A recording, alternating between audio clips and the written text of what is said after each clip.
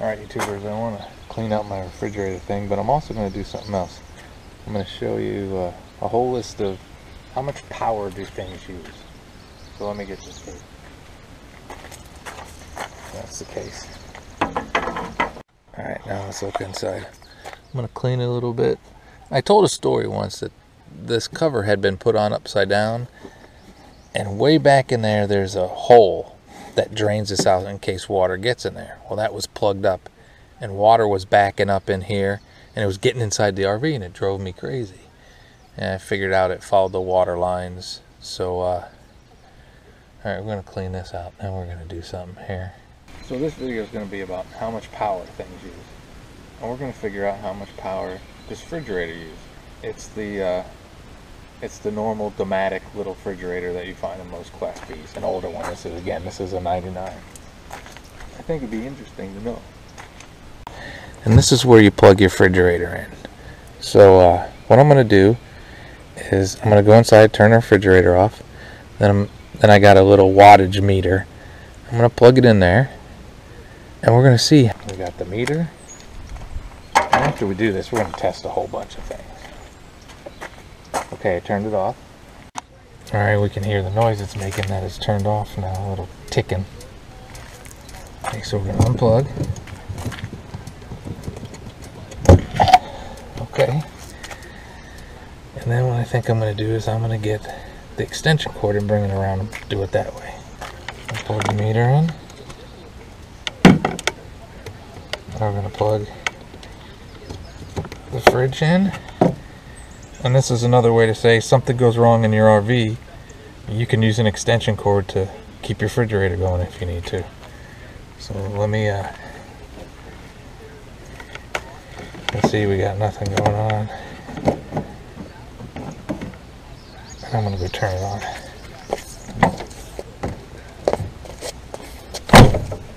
So it's on, and it's using 180 watts. Now I'm not going to leave it hooked up there forever to see if it changes as it. Keep it for a couple minutes. Now again, something very important to know. It's not all about watts. I'm not an electrician. As someone famous in some movie, Running Scared. It's not the watts, it's the amps that get you. Try not to scrape the third rail, okay? There's about 600 volts in this. It's not the voltage that gets you, it's the amps. But if you ever had an issue to say, well, instead of using propane to run this, I'm going to try to run it with power, and I don't want other things around the RV draining your limited battery or something like that. So it might be interesting for you to know how much power your refrigerator uses. And a lot of people wouldn't think that you can also, you know, again, trying to save power drain on stuff, or if something goes wrong in your RV, that you can hook an extension cord up and run your refrigerator that way. I say it's pretty safe to say that this is just around under 180 watts. Alright YouTubers, I got a whole bunch of other things I'm going to try to show you how much power they use. Again, I'm on shore power, so on this specific trip it's not a big issue to me, but I always like to know just in case. Let me get cleaning this too, and then we'll move on to other stuff. Alright, so it never hurts to clean things either. You should always clean things.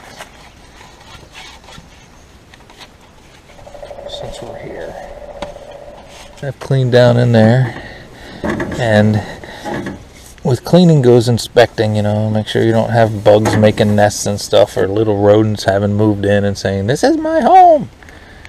You clean things. Hold on. I'm going to put some water in there. This is not actual bottled water. This is water out of a bottled water bottle. See that dripping? That's where that drain hole is that got plugged up. There was a lot of water in there.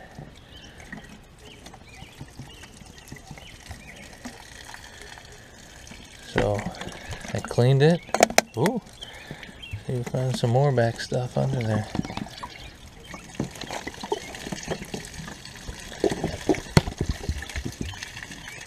Alright, I'm gonna get another one. I cleaned it, and I also know I'm not plugged up. Alright, seriously, we're gonna stop cleaning stuff. We're gonna go look at how much more power other things use.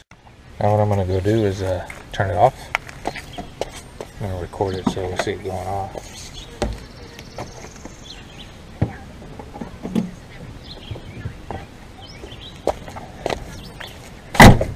There, power's off.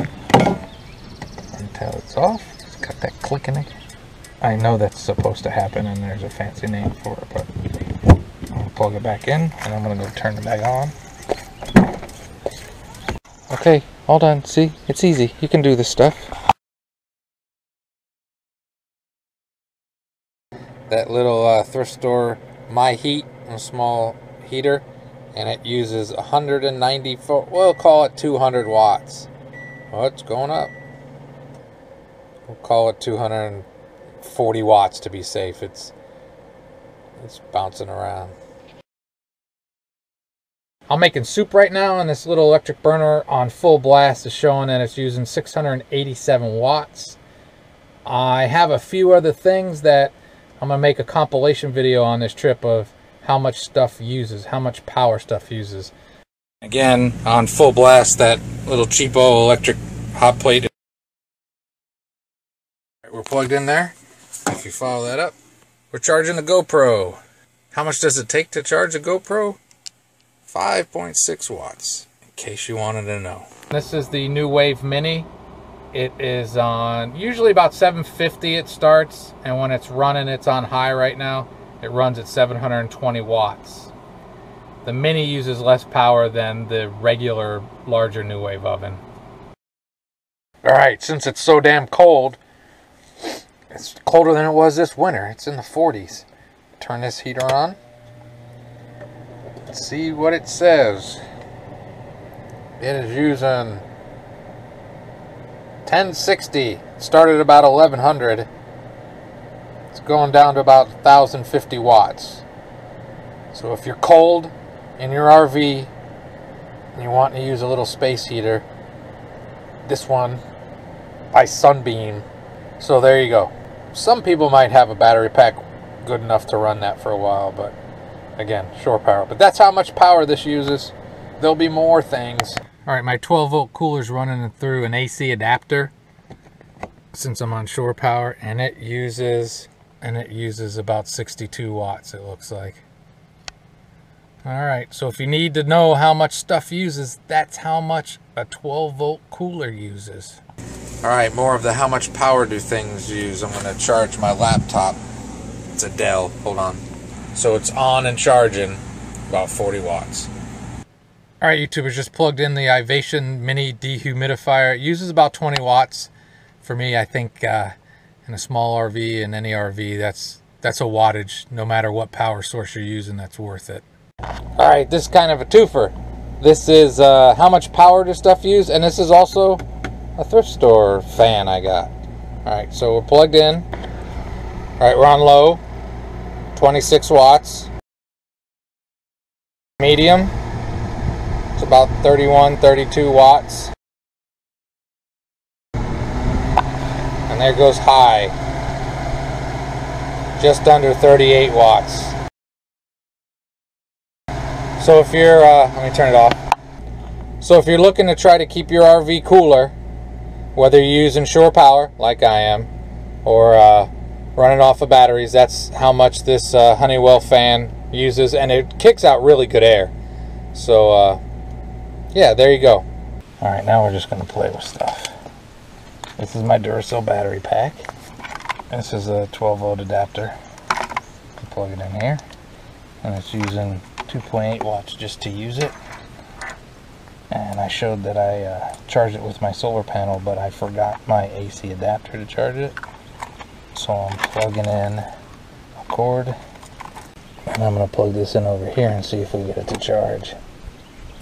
Yep, jumped up and it's charging it. It bounces around a lot while it's charging it. I think it might be close to fully charged. So we'll see. I'll let it go for a little bit. This is a little clip fan that I use, 110. I usually keep it up there and running, and sometimes even when I dry camp I run it off my battery pack because it doesn't use that much power. I also have a 12 volt one that I use more often when I'm on dry, but I use my Duracell battery pack a lot of times.